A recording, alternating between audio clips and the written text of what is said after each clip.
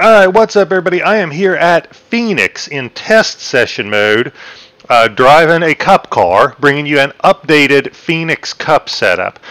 A lot to say here, and I don't talk and drive real well at the same time, so I'm trying to get all the talking out ahead of time. I put out a Phoenix setup several months ago, ran about a 25.9 with it, and it was pretty good, but it got a little loose for some people's taste on the long runs. And it did get a little bit loose, so I've been working on a new setup. This one is a couple of tenths quicker. It'll run a 25.7. It seems to be really good on the long run about not getting loose, and I can get a full fuel run out of this thing. I have ran a few fuel runs with this, had to pit with 1 lap to go, would have been sputtering if I tried to push it any further, so got a full fuel run out of it. So if you put those together, you've got a 25.7 lap time, you get a full fuel run out of it, and it really doesn't get loose on you on the long run. That's kind of like the trifecta. That's a pretty good combination for Phoenix. Now I ran a 25.7. If I can get a 25.8 here, something within about a tenth of my best on video, I'd be real happy with that. And there it is, and with that 25.8 I can now talk to you guys about the line I am running, and then we'll show the setup and everything. Couple more things about this setup. It burns the right front tire in the early part of the run, so you're going to see it burning off much more quickly in the early part of the run, but then as the run goes on it evens out and the right front or right rear catches up with it. By the time you're at the end of a fuel run, the right rear is going to be a little bit ahead of the right front in terms of how it is wearing, and you should make it to a full fuel run, but your right rear will probably be in single digits on that tire wear by the time you're done. Looking at that right rear tire, here's my best advice for making it last. Watch those temperatures. Now, the temperature on the right rear is always going to be the lowest, okay? But look at the two temperatures, the middle temperature and the left temperature. Try to keep those as close together as you can. If the middle temperature is the highest, go down in your tire pressure. If the left temperature or inside temperature is the highest, go up in your tire pressure. But try to keep those tire pressures tire temperatures as close as you can, and that will help make the tire last a little bit longer. But with that being said, let's talk about how I get around Phoenix. I try to be outside here, right up against the wall coming into turn 3. I lift just either right at or right before these 3 cones here. I lift and apply a little bit of brake, and I try to get all the way down to this inside wall here. I try to get about as close to it as I can. I am not on the brakes real hard, but I do kind of ride the brake a little bit.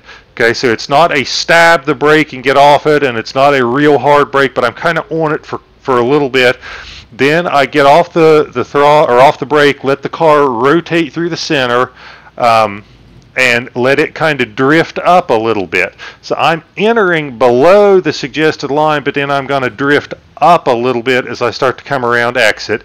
I try not to have the wheel turned all the way to the left. If you have the wheel turned all the way as far as it will go to the left, you're going to scrub off some speed.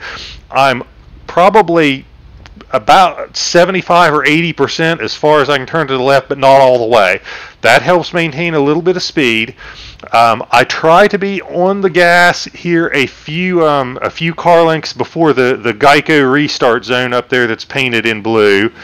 And then I am coming out of here and I am letting the car drift a little bit above the suggested line. And then as we get out here, I'm staying above the suggested line, and then I'm starting to do the big crossover about where, and I'll back up here so you can see it, about here where it says NASCAR Cup Series, and I'm not exactly sure where, but I think it's about here. I don't have a specific mark that I use here, but it's probably about here. I start diving down and I cut this dog leg off. So by the time I get down to the start finish line, I'm actually probably down here and I'm trying to cut this dog leg off.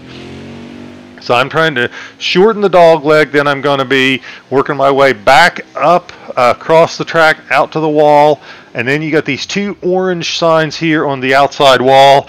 About in between them, I am going to brake a little bit and turn the wheel, and it's the same concept as before. I'm trying to brake, and I'm not on it very hard, but I'm on it for quite a ways. And I try to get down here, entering this a little bit below the suggested line. By the time I'm middle of the corner, I am off the brake and letting the thing rotate. When the thing settles, I am trying to get hard on the gas and accelerate out of the corner. Same concept as turning the wheel. I don't like to have the wheel turned all the way to the left. I feel like that's scrubbing off speed when I'm going all the way to the left. And then, you know, try to keep the car about on the suggested line, or maybe just a hair below it as you exit. And then you drift out to the wall, and you're on the back stretch headed towards turn 3 again. So that is how I get around Phoenix. Let's go to the garage and look at the setup here.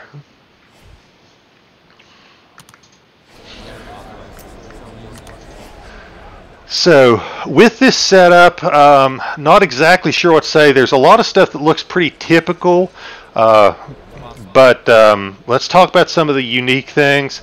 I went up really high on the wedge and really high on the front weight, and that was because I wanted to get the car tightened up, especially early in the run, and I didn't want to get loose when the tires started to wear, so I got really high up on the front weight and wedge. I usually go 1200 on the front springs and usually go 600 on the right rear. I'm typically a little softer on the left rear, but again, to try to keep the car from getting loose, I went way up on the left spring and maxed it out and matched it. So I am way higher up on the left spring, and again, that is in an effort to tighten the car up, keep it from getting loose. I'm not sure about the tire pressures, how much I varied from what the defaults were, but I did play around a lot with this right rear tire, trying to get it to a point where it didn't burn off too quick. And a lot of times you can go up in tire pressure to not get it burn off, but by going up on that right rear, you're also making the car looser. So you're kind of trading one problem for another. You're trading tire wear for an ill-handling car. This is the happy medium that I found. What else? The track bar. Usually I have the right track bar higher, but I cranked that right track bar down quite a bit because what I wanted to do was, again, that right track bar going down on it tightens the car up. So this helps keep the car from getting loose on the long run.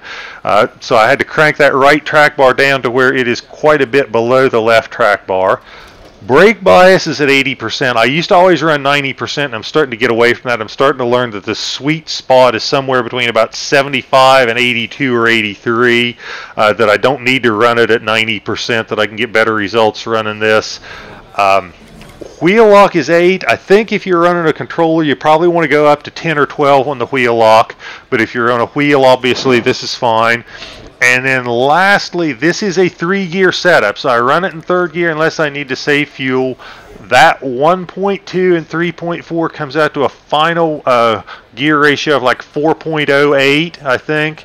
And if you stick with a 4-gear, I think you either got to run a 4.11, which really had me hitting the rev limiter way too early in the front stretch, or you got to run a 4.00, and that was just too tall of a gear. I just didn't have much drive off the corner with 4.00, so I wound up running this 3-gear setup that comes out to a 4.08. That's it. That is Phoenix. I think this is a little bit better setup. I'm going to release this video, and then for a couple of days before I take the old video down, but I am going to be getting rid of that old video. Try this out. Let me know what you think. Be happy to hear your feedback. I think you're going to like it better than the old video. Thank you guys for the support. Thank you guys for all the feedback. Most of it's positive, but when I get some negative feedback and somebody tells me, hey, your setup's too loose on the long run, you know, I try to take heed to that and try to address it, and that's why you get some updated setups like this. But here you go. This is the Phoenix setup. Try it out. Let me know what you think, and I hope it turns some fast laps for you, and hope you guys have a great day.